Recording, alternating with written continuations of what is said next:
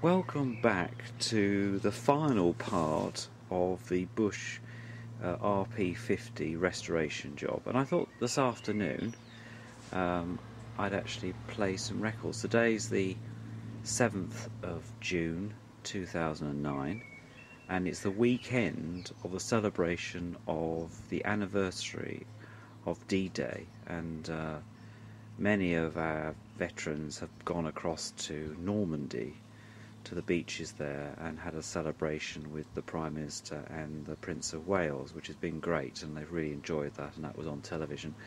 And I thought to celebrate that, I'd actually also be playing some records from the era.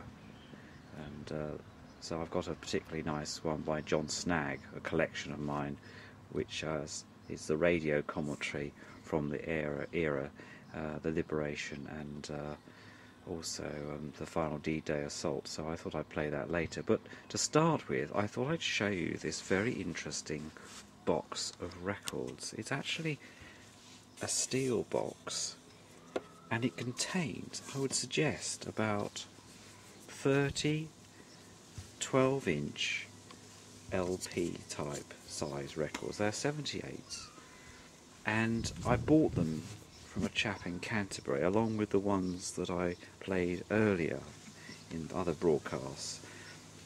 And it's interesting because this box is really heavy. I mean, I'd say it weighs about at least 15 kgs to lift, and it's really well made. It's made of steel.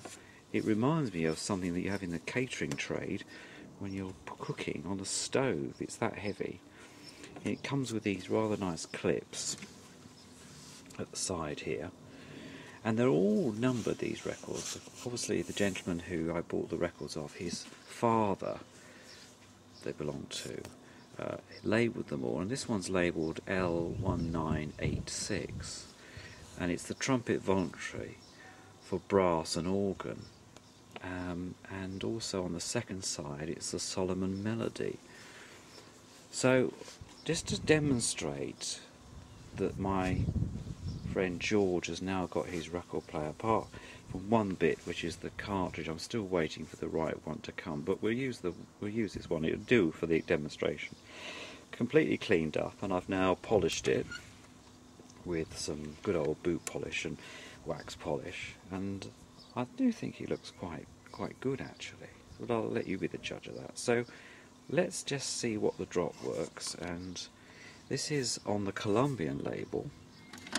It's actually Sir Hamilton Hartley conducting the Haili Orchestra, and the solo trumpet player is Alex Harris, when the organist is Harold Dwyer. God knows who they are, but they're probably quite famous if it's known. And we're in the Garden of England here in Kent, UK, and I just thought it would be fitting to play this. I've also got one or two others that I thought I might put on there, some operatic. But I've cleaned this up. It was quite dirty. I've cleaned them up, and I've also cleaned up the ones that I mentioned in the last video using this particular piece of kit. So let's see. I'll just should drop down okay. Anyway, enjoy.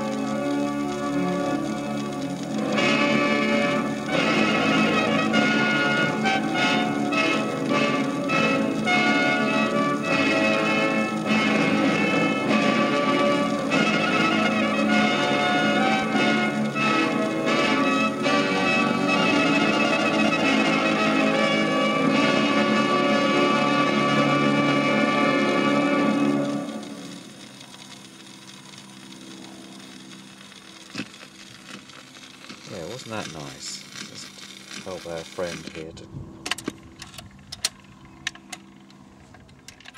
Okay, well thanks for watching. See you later.